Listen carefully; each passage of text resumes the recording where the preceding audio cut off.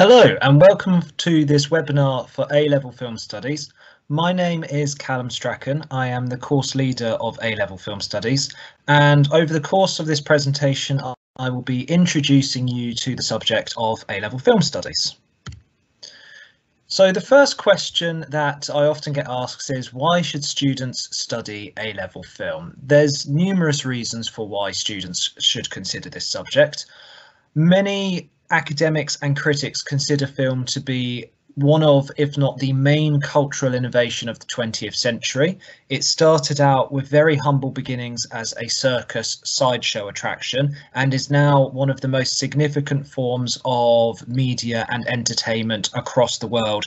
It's a medium that is enjoyed by millions, if not billions of people, and is an industry that makes billions of dollars around the world.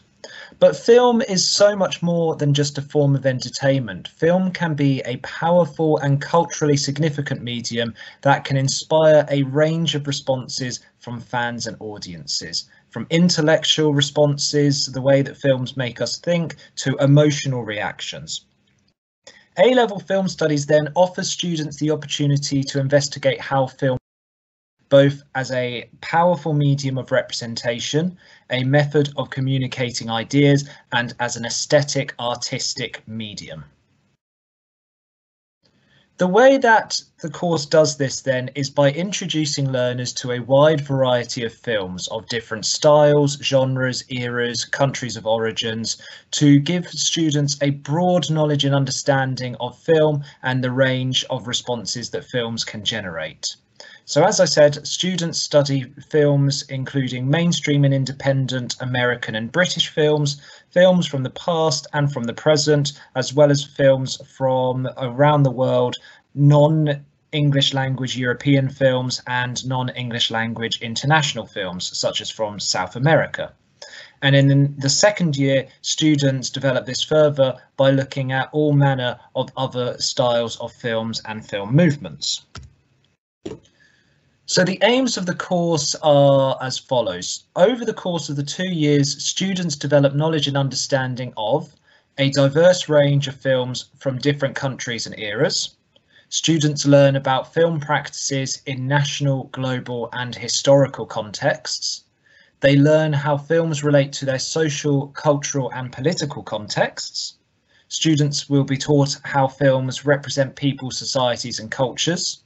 They will be taught about the different ways that spectators respond emotionally and intellectually to films, how film can be appreciated as an aesthetic, artistic medium, how films generate meanings and responses, as well as learning how to apply different critical and theoretical approaches to a variety of films.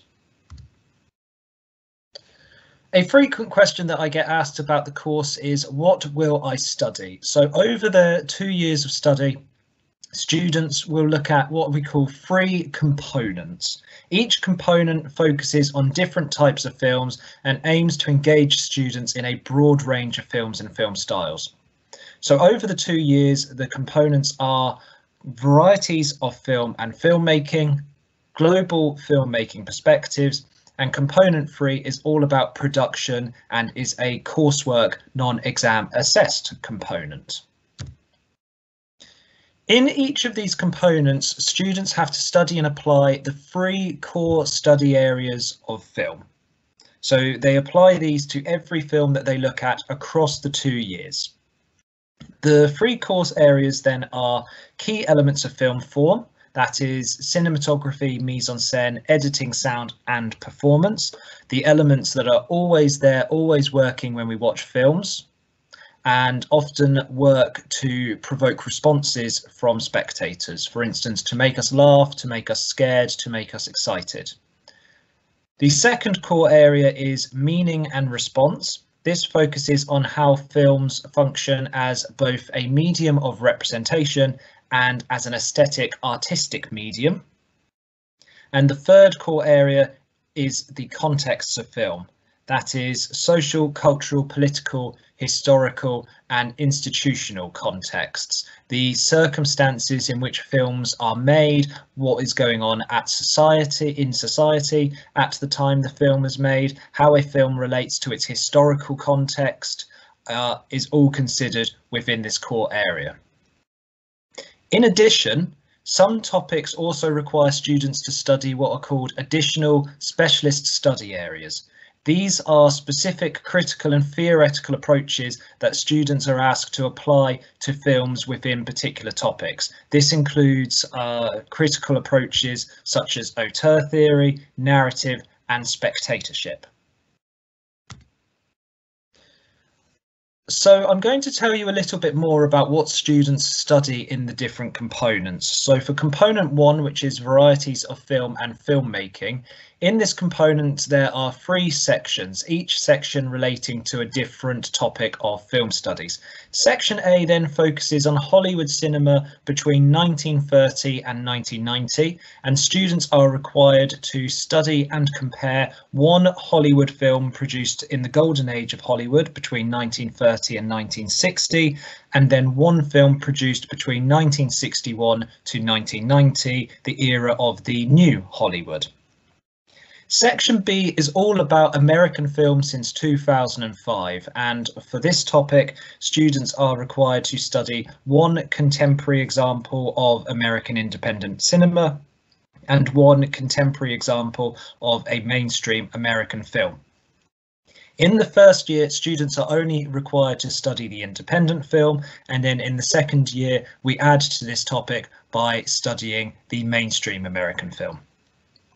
Section C then is British film since 1995, and for this topic students are required to study 2 British films produced after 1995. For component 2, global filmmaking perspectives, in the first year students only do one topic for this component. They only study one film for this component, and that is a film called Pan's Labyrinth, which is our one non-English language European film. The majority of this component is studied in the second year and includes topics such as experimental film, silent cinema, and documentary film, in addition to studying another example of a non-English language foreign film. For each of these components, the films that have been chosen have been selected because of their suitability for study and because they reflect a diverse range of genres, filmmakers, and different eras and countries of origin. So the films have been chosen because, in my view, they give students the best opportunity to do well in their exams, and they provide the best opportunities for students to study the topics that are necessary for them to achieve high grades within their exams. Component 3 then, which is the production, the coursework, the non-exam assessed component. Production work is a crucial part of the course and is integral to learners' study of film. Throughout the study, across the 2 years, students are taught about a diverse range of films. The purpose then of component 3 is for students to apply practically what they have learnt about these films, to take their theoretical knowledge of these films and apply it in a practical circumstance. For this component then, students are given a brief from which to work by the exam board, and from this they need to develop their own ideas to produce an original screenplay for a short film of their own creation. The assessment for the coursework then, for this, students are required to produce a complete screenplay for a short film, a digital storyboard for a key section of the screenplay, where students go out and photograph what their film would look like if they were actually to make it, and finally an evaluation of the production work. So those 3 pieces of work form the coursework that students complete for this component.